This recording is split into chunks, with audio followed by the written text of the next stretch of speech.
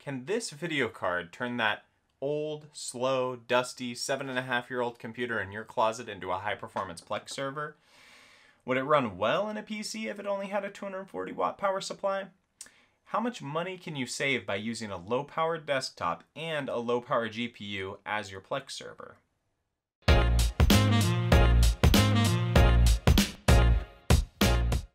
Today, I'm going to throw this P2000 in an old computer with an i5 2400 CPU that I had lying around.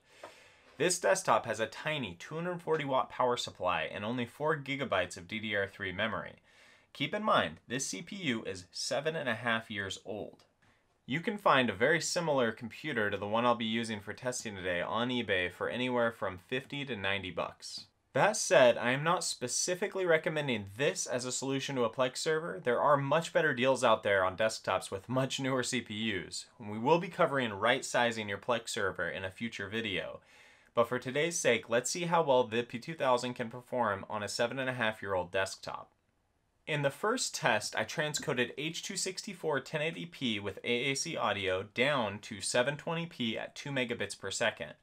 Because the CPU did not have to transcode the audio, you can really see the performance of the P2000 shine here. I got 8 transcodes with hardware transcoding off, and I hit 20 transcodes with hardware transcoding on. As you can see, there was still some room to grow here.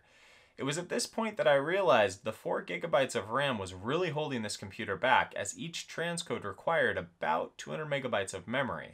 The rest of the results that I'll be going over today were done with 8 gigabytes of memory, but for comparison's sake, I'll cover the before and after so you can see there is a lower threshold for RAM on a Plex server. At around 4 gigabytes, that threshold seems to be around 15 transcodes. The next test I ran was converting H.265 1080p AC3 files down to H.264 1080p AAC.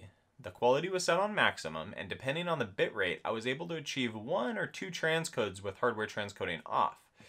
The i5 was just barely up for the task of transcoding both H.265 and AC3 audio at the same time. With hardware transcoding on and the P2000 helping, I was able to get around 19 transcodes to play simultaneously. Here's where you can start to see the CPU holding the P2000 back from its full potential.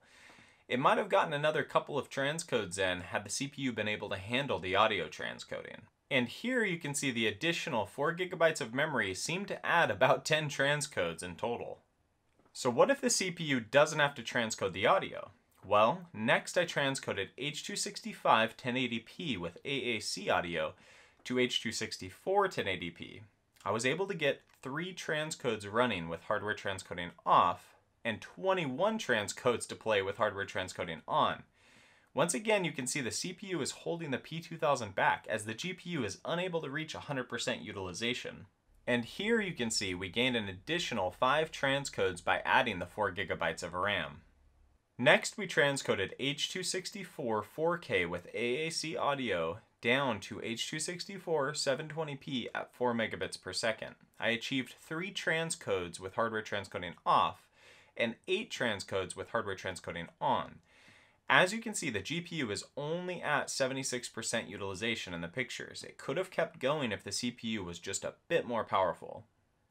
As you've seen from the tests, the P2000 performed incredibly well, even in a 7.5-year-old computer.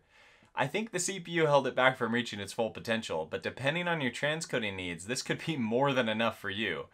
As you can see, the i5 2400 with a P2000 actually outperformed dual x5670s across the board, doubling and in some cases quadrupling the performance of dual x5670s. While you can save a lot in initial purchasing costs by running this P2000 in a 7 to 8-year-old $75 computer, there are also major savings in electricity costs by using it in a machine that doesn't have power-hungry CPUs. In the test cases we've gone over today, the total power consumption never rose above 137 watts. That is 1/3 to 1/4 what you would see in most dual Xeon servers under the same load. The following graphs were made while running 2 H.265 transcodes and 4 H.265 transcodes. As you can see, the P2000 in the i5 2400 desktop consumed 1/4 of the power compared to the dual Xeon server under the same load. Its power consumption at idle is only 36 watts versus the 226 watts from the Xeon server. At idle, the i5 2400 desktop costs 10 cents per day to power, and it'll actually cost you 65 cents per day to power the x5670 Xeon server. Which brings me to my next point. Running 2 servers at home costs me around $44 a month. If I were to migrate my transcoding server to a less powerful desktop, like this i5 2400 with a P2000, or if I consolidated my 2 servers into one and put this P2000 in my storage server, it would save me at least $200 a year in electricity costs, all while increasing my overall performance. It seems the P2000 GPU can reasonably turn almost any computer into a powerful Plex server, and thanks to its 75-watt TDP, it does this while sipping on only tiny amounts of electricity. It seems the only thing you need to be mindful of is whether or not your CPU can keep up. Thanks for watching. Please remember to like, comment, and subscribe. We're a small channel trying to grow to bring you more content like this.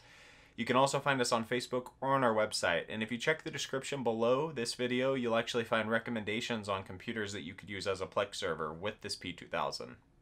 Oh, and one more thing before you go. We're going to be doing a giveaway for an 8 terabyte Western Digital drive. Please don't forget to subscribe so you don't miss the instructions for the giveaway.